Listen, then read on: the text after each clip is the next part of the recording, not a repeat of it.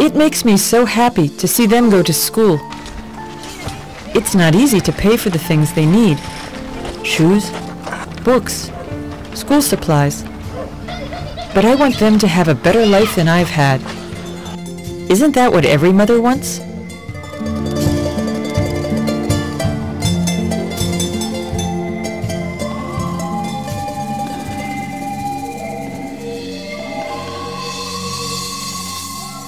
When I first came to Lima from the mountains, there was nothing here but sand. There was no electricity and no water. My husband and I built a one-room shack. Little by little, things have changed. A lot of our neighbors have electricity and running water. One of these days, we will too.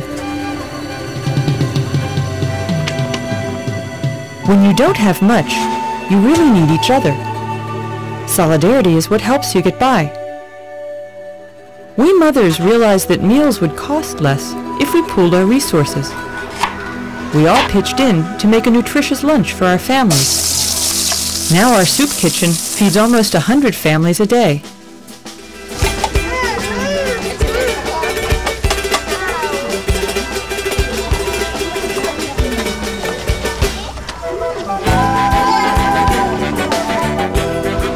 There are 23 million people in Peru.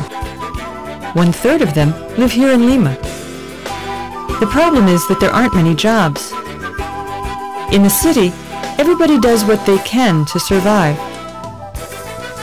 And in the countryside, crop prices are so low that it's hard to make a living. Now the governments of Peru, the United States, and other countries are talking about a free trade agreement that would lift all import taxes. When that happened in Mexico, farmers went broke because they couldn't compete with cheaper farm products from the United States.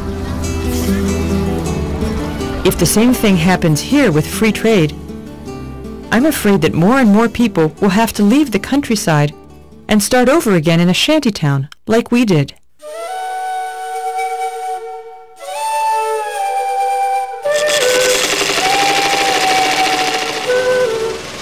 Our sewing workshop is different.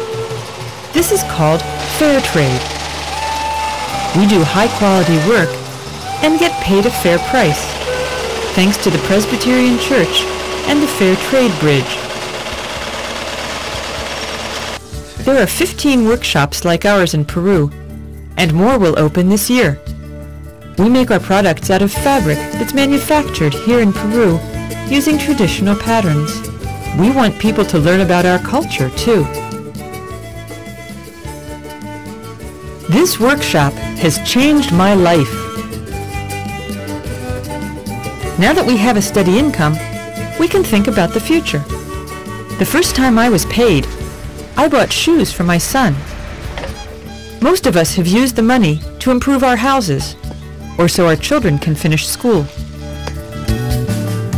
I wish the people who buy our products could see what a difference the Fair Trade Bridge has made to us. And I hope our workshop can grow so that we can help other families the way we've been helped. Our sewing workshop has taught us that solidarity has no borders. The women in our workshop and the people who buy our handcrafts. Together, we're weaving a better world, one thread at a time.